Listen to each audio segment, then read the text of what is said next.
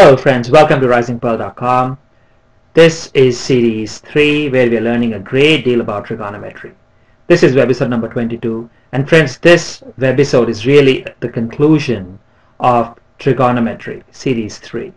So because trigonometry is something that you learned for the first time, I wanted to take a moment to recap all the things that we have learned and also to provide you with a placeholder where you can have all the links, the URLs for all the videos that we have already covered in this series. So we started off by looking at the introduction of what is trigonometry. We learned about right-angled triangles. We learned about what is a trigonometric ratio. We learned that trigonometric ratio is always in the context of an angle, and we talk about that for right triangles. Then we went on to learn that this is very important, that trigonometric ratio of an angle depends on the angle and not on the length of the sides if the angle remains the same. So we moved on to then learning about how do we solve questions that are related to trigonometric ratios of angles. Then we actually looked into different kinds of questions. We covered that in 3 parts, part 1, part 2 and part 3. Here are the links, URLs, for you to click on any one of them, and you can go and take a look at all the different types of questions you may be getting on trigonometric ratios of an angle, and more importantly, how do you go ahead and solve them.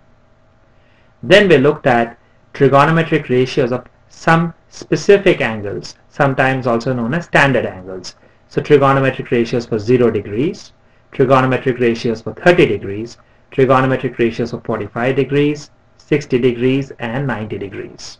So these angles are called standard angles, and I also mentioned to you that the trigonometric ratios, we know that there are 6 trigonometric ratios, and for these angles, that is for 0 degrees, 30 degrees, 45 degrees, 60 degrees and 90 degrees, that the 6 trigonometric ratios for each of these angles is something that you would want to learn and remember and memorize, just the way you know your tables from 2 through 20, because this is going to be very useful going forward. Then we looked at, and this is precisely where we had a recap of all the trigonometric ratios of these angles we just talked about. Then we learned about what kind of questions that you may be getting specifically on these trigonometric ratios of these angles and how do we solve them. I think we covered that in 2 parts, part 1 and part 2, and these are the links. Then we learned about complementary angles and trigonometric ratios of complementary angles. This is very important, and this, when we actually looked at this expanded our ability to be not only focused on the standard angles 0, 30, 0 degree, 30 degrees, 45 degrees, 60 degree and 90 degree, but the fact that we can also look at other angles which are complementary. So we looked at them, and then we did a couple of videos, 2-part series or sub-series on what kind of questions that we may be getting for trigonometric ratios involving complementary angles. So we did that in part 1 and part 2. And finally, friends, at the very end, we looked at what are trigonometric identities.